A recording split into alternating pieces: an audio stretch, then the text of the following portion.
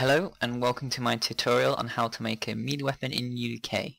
First we're going to make the melee weapon in Blender and rig it so that it can be used as a skeletal mesh in UDK. Okay, now we start up Blender and we're going to make a very quick melee weapon. Just delete all this stuff.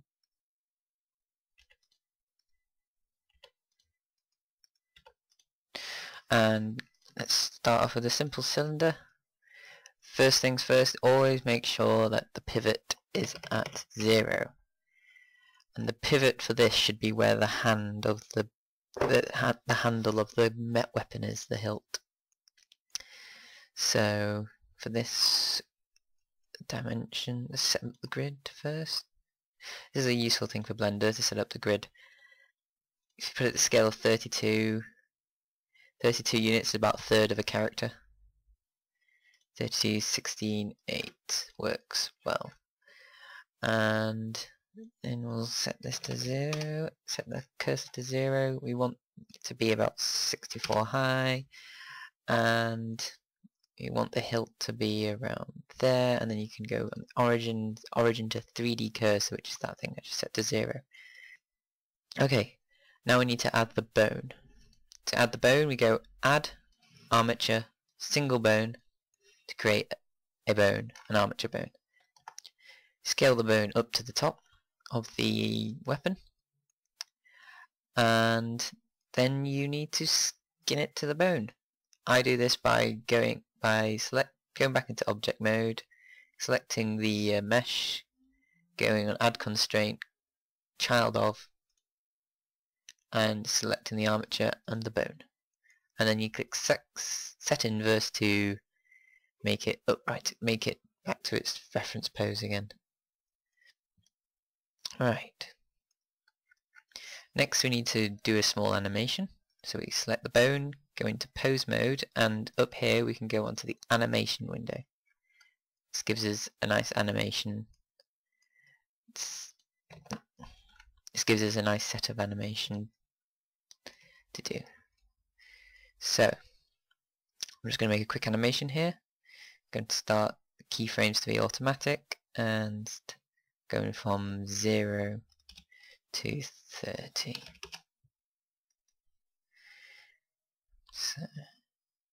So press I to set a keyframe, and set all my keyframes to be of the location and rotation. So set the first keyframe, move it forward a bit, up a bit, rotate it along the y-axis a bit. If you want to get the grid back up to the size I had it before, just go on display. Set that to 32 and set to 8. Gives a better idea. And that gives us a better idea of how it works.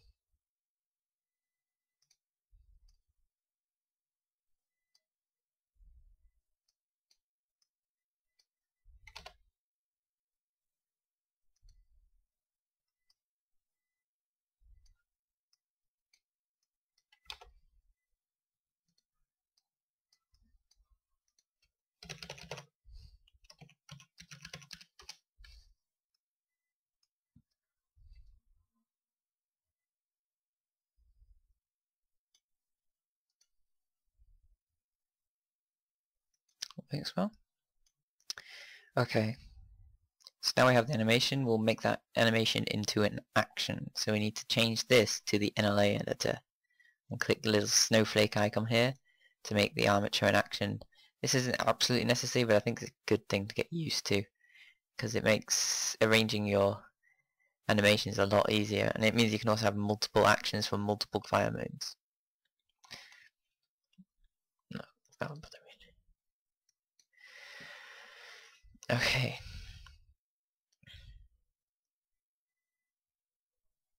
Now we've got that done, we set it back to 0 and go back. Now the animation is done, we go back to default setting, set the pose to 0, but to object mode. One little extra thing that I forgot to mention is that for some reason Unreal doesn't like it when you've got a scaled up object like this, and it will scale the axis of animation as well, so you end up with a Z-axis that just goes flying through the roof. So to set this scale here to 1 all round, to normalize it, just go Control A and click Apply Scale, and that sets it to 1. Select the mesh, go on Export to FBX, and we export it to an FBX file. 2 things to point out with an FBX file: forward should be X and up should be Y up, because that's how Unreal is aligned compared to Blender. And we don't really need the default take. We want all the actions taken in. We've made all the actions, and that should be it. Export FBX, and that's how to make a Blender weapon. Right, now we need to load up UDK and go on to import. Import the file you just made. Make sure it is set to skeletal mesh and all these settings.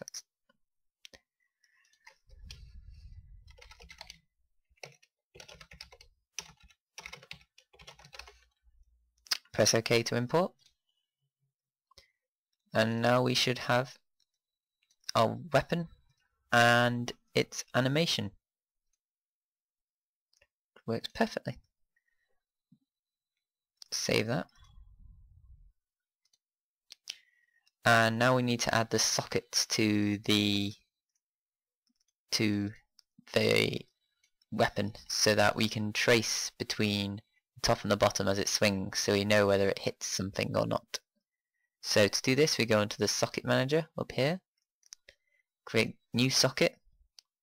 We've only got 1 bone in this, but if you've got multiple bones, put the one at the closest to the bottom as this one, and then name it start socket. And then we create a new socket, and if you had multiple bones and there's one closer to the top, you choose that one. But here we just got 1, so then we do end socket, and with this socket we move it up to the top.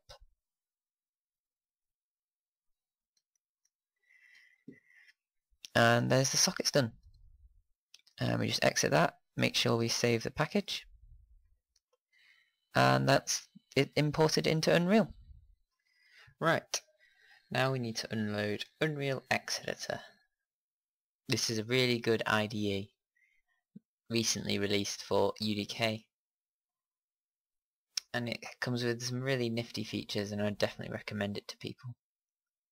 So we are going to use the weapon wizard that comes with it. It's a really good way to make a weapon from scratch really quickly. So first we need the name, mainline stick, and I'm going to add weapon after it just because I like to. And in the default properties I need to get the weapon mesh, which you can find on UDK. If you go onto the tutorial, if you go onto the package you got and select the skeletal mesh, and then copy full name to clipboard. Then you can go back to this and paste it in, and paste it into the same one. Weapon mesh is first person mesh. This is the high detailed mesh, which the person holding the weapon gets to see. And the pickup mesh is the third person mesh, which is what people see when they're seeing it externally, not actually holding it. These sounds, you can change them if you want. I'm keeping them the same. we don't need muzzle flash. Melee weapons don't muzzle flash or anything. And need the anim set, so we do the same thing as we did for the skeletal mesh. For the ammo count, there isn't ammo unless you want to add some kind of durability, in which case you can use it like a percentage of the durability of the weapon, but for now I am just going to call it 0. Inventory group, I'm using 4, it doesn't really matter too much. Damage rate, that's how much damage it does, and the 0 and the 1 are the different fire modes. So 0 would be left click and 1 would be right click. So 10 and 20. Momentum is the momentum behind the hit. I don't really know what that does, unfortunately. Fire rate, this is how quickly you can swing the melee weapon. So if you set it to 1, that's 1 second per swing. So fire rate every second. Swing it every second. Click next and we get to the attachment. This is what deals with the third person view of the mesh. So you put your third person mesh in there, it does it automatically for you. Want the scale to be 1, we haven't really got any scale issues. We don't want any kind of muzzle flash. And then we click next and we get to the ammo. We can't have any ammo mesh. Well, I can't because I haven't got static mesh for this, but you could put that in and have it like a repair tool or something. Just put 1 in there just in case you wanted to do that. And damage class, this is the damage for the weapon. I don't really know what these values do, but you could probably find out with messing around with them in the editor. I mean, it's not a bullet, so I'll just tick that. And there we've completed the weapon wizard. In X editor, if we refresh that by opening it again, under Unreal Script Wizard, we've got our 4 classes.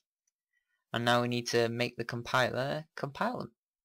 So to do that, we go Start, open the UDK folder, go to Development, SRC, rename this to whatever you want. I'm going to Melee Tutorial. You can name that to whatever, just remember the name, because now we are going to go back to the root and go to the UDK game config default engine folder, default engine.ini, and under these two things, because these two packages, because we use classes in those packages, so they must be compiled first, we add plus edit packages equals melee tutorial, or whatever you have named your folder. Let me save that. So now they should compile. So we go back to the editor. I'm using 64-bit computer, so I'm using 64-bit compiler, and compile. And it should compile. We need to close the UDK editor because it interferes with the compiler. So exit that and compile, and we'll get back to you when it's compiled. Right, we have all these warnings here. This is because we've blanked out some of the options because we don't need them, so we'll go through them and change them. So to change Unreal Script Wizard to what we've renamed it, we just minimize it and reopen it, and there it is, Melee Tutorial. So under ammo on line, under stick ammo on line 14, the stick ammo on line 14, we have an unresolved reference to static mesh because we never entered one, but we can just get rid of that. And that's all that's wrong with that. And under attach, there's all these empty muzzle flashes, so just get rid of them. Under damage, there's anything. Under weapon, again there's some empty muzzle flashes. We'll get rid of them. Right, so now if you compile that. Oh, and there's a hand. That property is irrelevant. There's also these properties here, which aren't that important either, which you can get rid of. Now I'll compile that and test it out.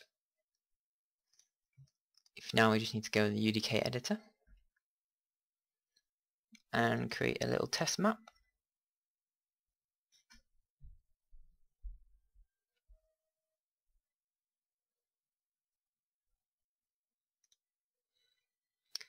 go on to, so now we've got the default map which we'll use. We'll just go into View, World Properties, Game Type, and we want UT Deathmatch. We have to use UT game derivatives of classic game types because we're using UT weapon as our base class. So we save that, save the current level, and we'll name it in maps as test map.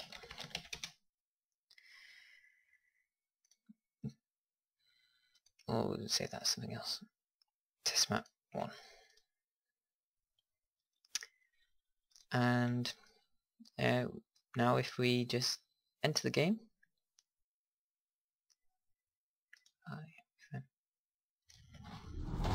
and we go and use the command give weapon melee tutorial, that's the folder name, dot stick underscore weapon, which is the script name. Ooh, we get a weapon.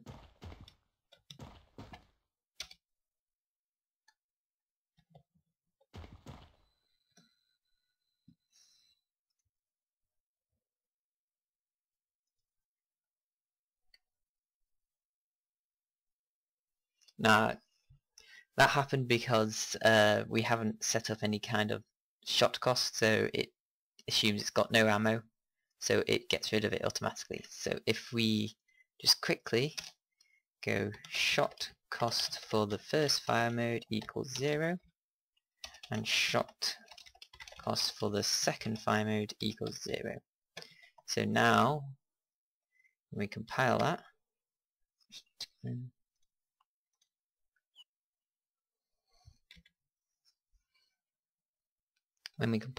we can go onto UDK game, and now we can set up our startup map to test map. That's that one, just so that when we log when we load it, disable startup movies. So now that when we go in UDK game, we can start testing our maps, testing our weapons straight away.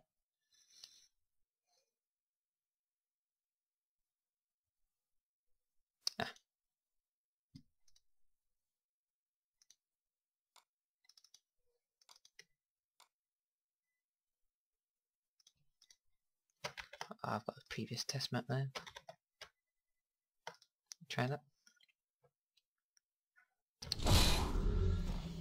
Go straight in.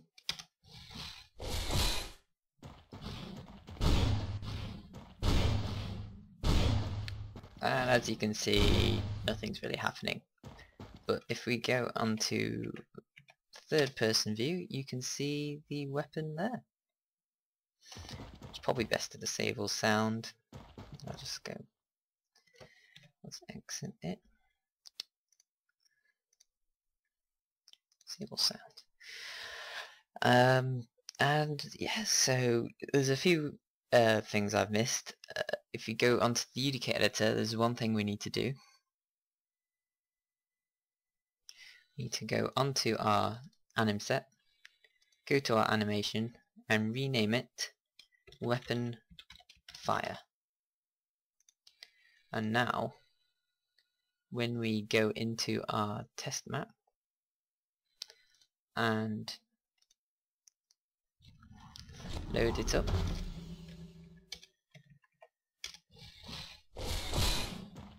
we get our animation. Save all the packages. Now when we go into our test map and load our weapon, we get a weapon with animation. But as you can see, the pivot point is off at the moment, but there's a special variable for that to change the pivot point.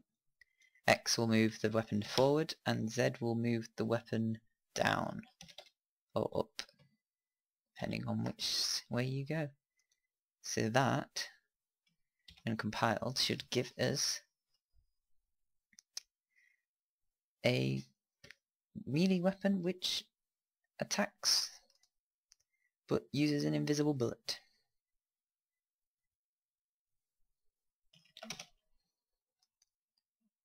So there you go. You could also move it to the side if you wanted.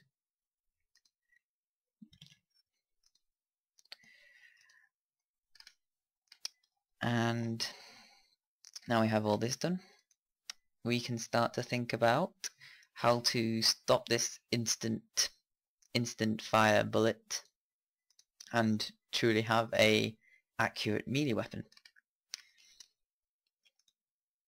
So the first thing we need to do for our melee weapon is to create a few variables, and I'll explain them as I go. So our first variable is an array of actors. When I first made the melee weapon, you had a problem where it would hit the actor multiple times. So this array is used to make sure that you don't hit an actor multiple times. So every time you hit an actor, it puts it into the hit array. So then you know you've hit it, so you don't hit it again. And two more variables, two more name variables are start socket and end socket, which are the names of the sockets on the mesh that we'll trace between. Now the way the weapons work is that when you press fire, it puts it into a state called weapon firing, and when that state begins, it plays the fire effects, the animation, and sets the timer for it to play the animation again, which is the refire timer. And this state is kept going while the mouse button is held down. Once the mouse button is let go, it stops all animations and stops all firing effects and all firing logic. It's quite simple. It's all done with flags set by just you clicking. So we need simulated state weapon firing, and in that state we need a begin state. So simulated event begin state name previous state name.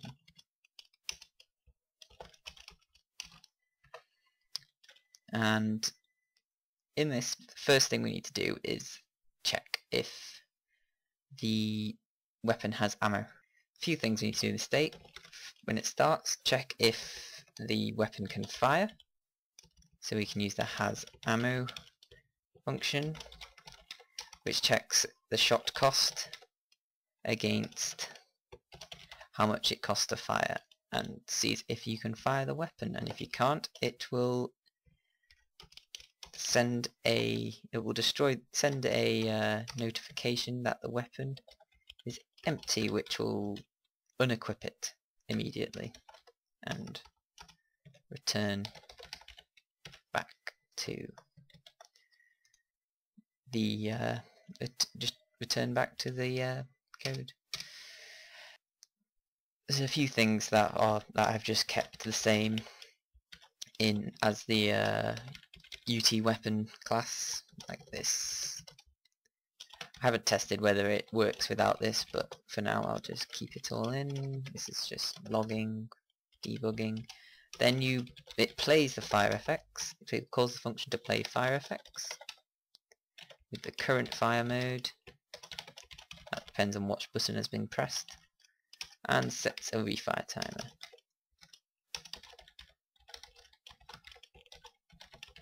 Gets the fire interval for that fire mode.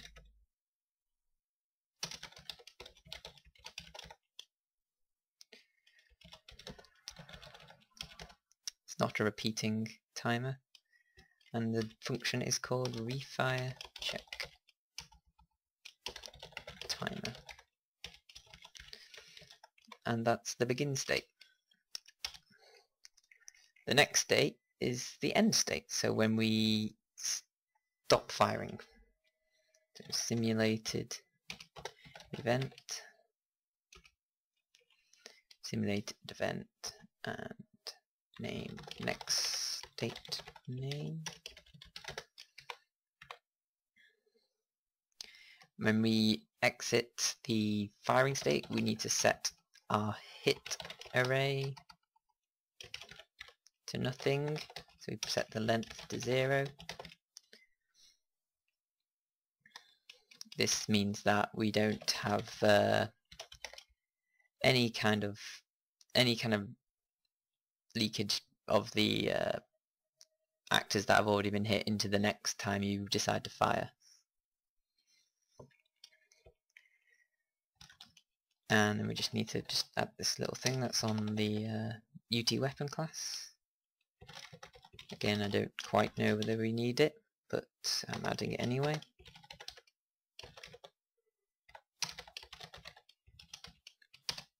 And finally, we just need to clear the timer so that it doesn't start calling the refire check function when we are out of the state.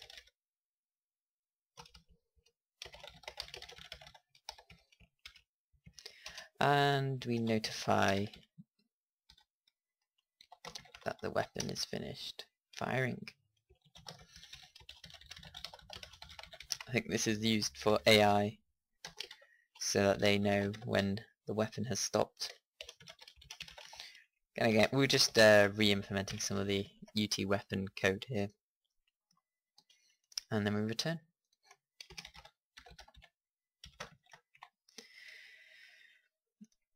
Next thing we need to do is the refire check timer function. So do simulated function. Oh, actually we forgot to add the end state to that. Simulated function refire check timer. And in this we need to check a few things before we refire. So if the weapon should be put down, as in we've run out of ammo, or we've changed weapon and or we decide to drop the weapon for some reason, we need to put the weapon down. Do that, we do this, we inform the inventory why weapon was put down.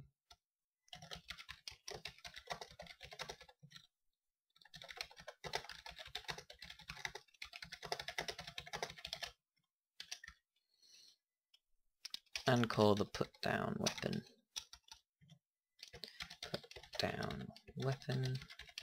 function and return, so we don't continue executing the code.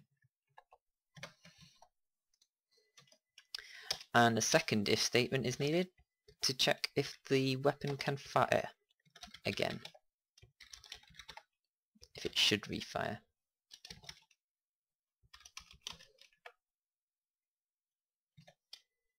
And if it should refire, we should set the hit array length to 0. So we reset that hit array because we're initiating a new swing of the weapon. And play the animation for the weapon.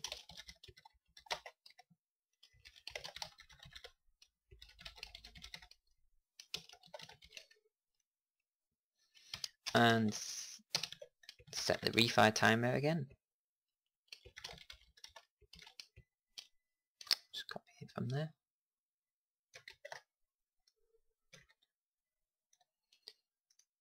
And if none of these conditions are met, then we simply have finished firing. So we handle finished firing, which puts the weapon down, and return the function.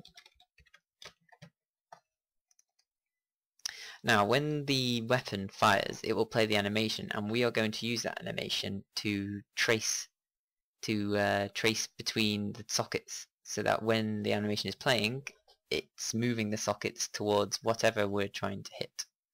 And if it does hit, a trace will return true, and we'll be able to use a take damage function on the actor. So to do this, when we're in this state, we want to hijack the tick function.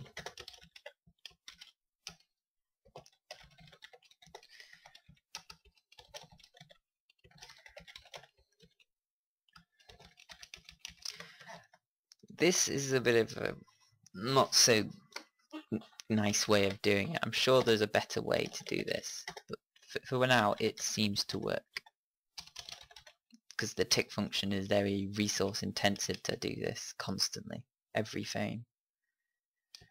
So to get the positions of the sockets in the world space, we use a function in skeletal mesh component called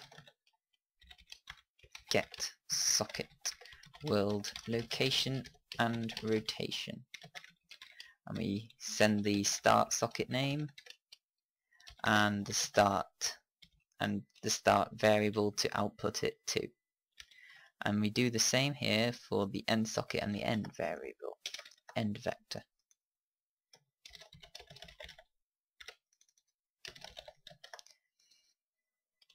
And after that we will make a function called weapon trace, which takes the end and the start vectors, and this function will be used to trace between the top and the bottom of the weapon and see if we have hit anyone.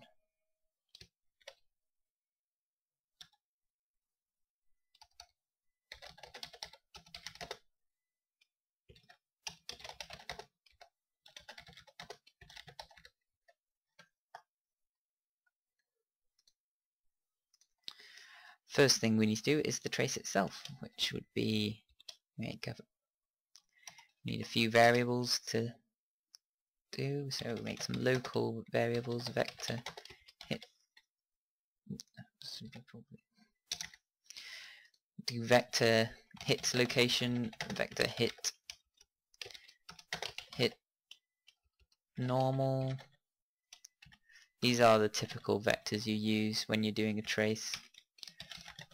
And local actor hit actor, so this will be the variable we store the actor we have hit. And when we do, then to do the trace itself, we do hit actor, that's what we're going to store the variable in, equals trace, which is a function used globally through Unreal in actors. Trace, we take the hit location, but these are out variables, so when the function is executed, it puts the results into these variables, which is sent back to this function. Hit normal, that's another out variable, and we put in the end location and the start location, and we put true or something. And then we see if it has hit something. So if hit actor is not equal to none, then we know we've hit something. This is a very easy to do if statement, very useful, especially when you want to see if something exists or not and avoid errors. So now this is where we use the hit array, because we want to make sure that as well as we hit something, we need to make sure it's not something we've already hit. So you do if hit array find, look for the array for the hit actor we've already hit, and if it brings back an index underscore none, which means it's not found anything, then that's fine. We want that to be true. We don't want it to find anything. We want it to be a new hit. And if the hit actor can be damaged as well, so if it can take damage. And if all those are true, then we can do hit actor dot take damage. We take the instant hit damage we set earlier in the wizard, taking the current fire mode.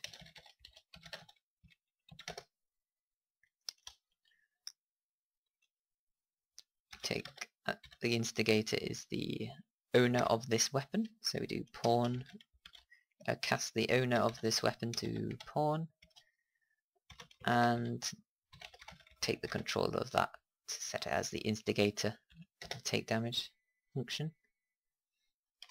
And give it the hit location from the trace and the velocity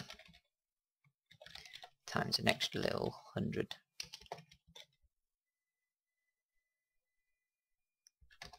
And the damage class is whatever we wanted for our damage, whatever we made for our damage, which is stick damage in this case. It might be different for yours.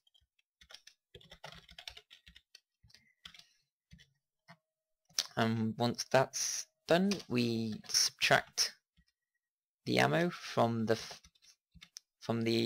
ammo count.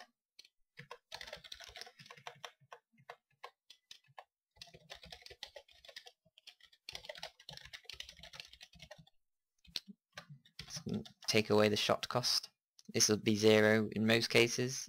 Some of you might want to add durability, which is where it gets subtracted here when it hits something. You could change that. And then we add to the hit array this actor so that we don't hit him again in this swing.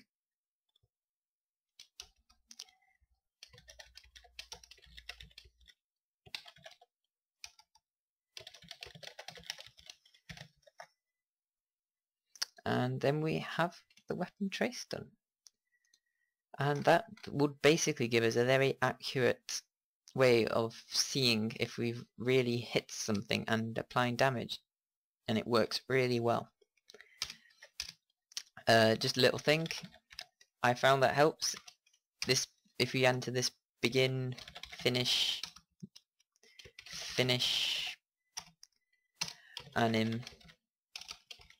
anim node sequence, skeletal mesh component, mesh, find anim node, weapon fire anim, current fire mode.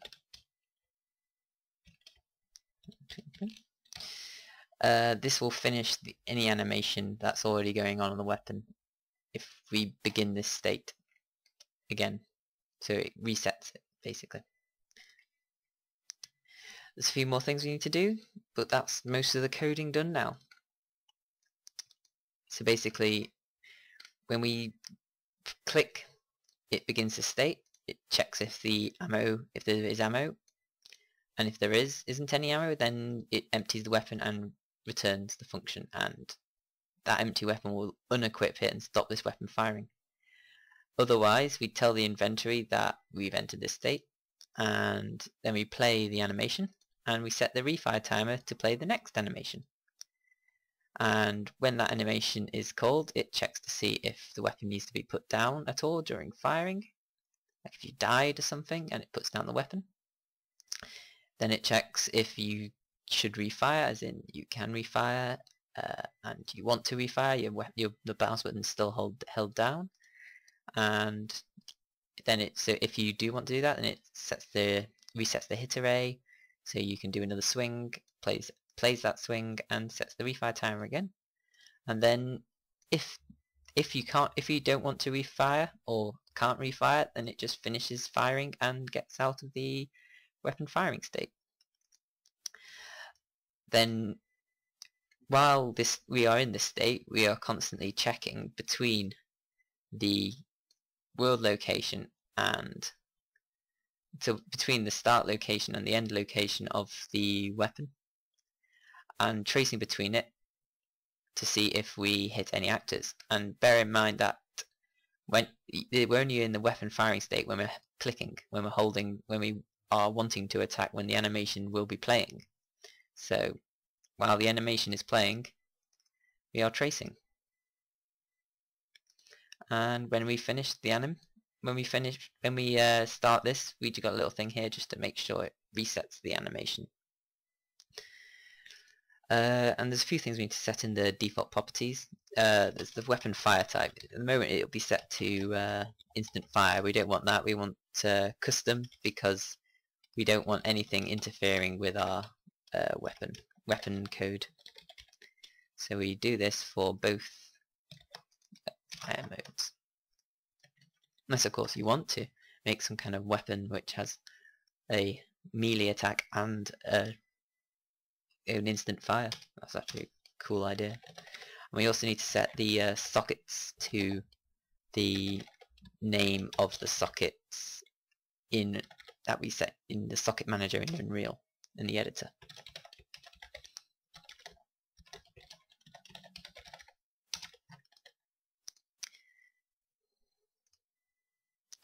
And now if we compile this, it should work. Let's see if we get any errors first. Yep, on line 53. 53. Oh, I've spelled function wrong.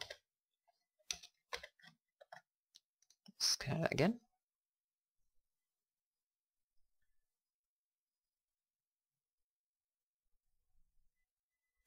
And on line 71,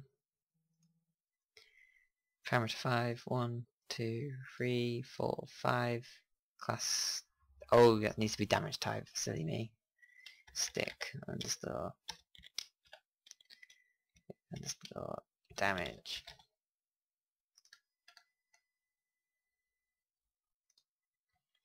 And on 79, we've got unrecognized member, find anum node.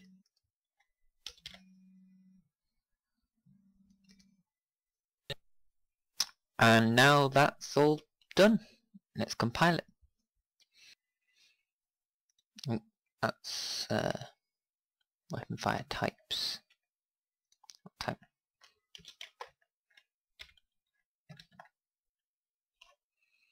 Right, just for the sake of testing, I'm going to put the damage up to 100. So it's to 50. So we've 2 hits should kill it. So let's gotta compile that.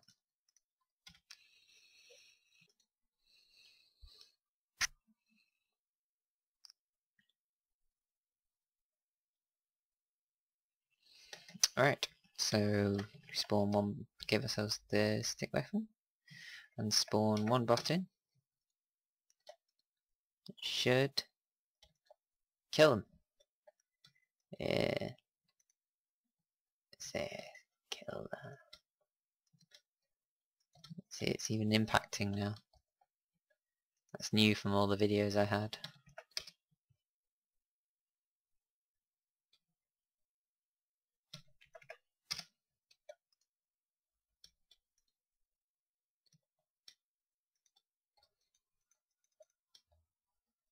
I can just kind of hold it down and let it do its thing.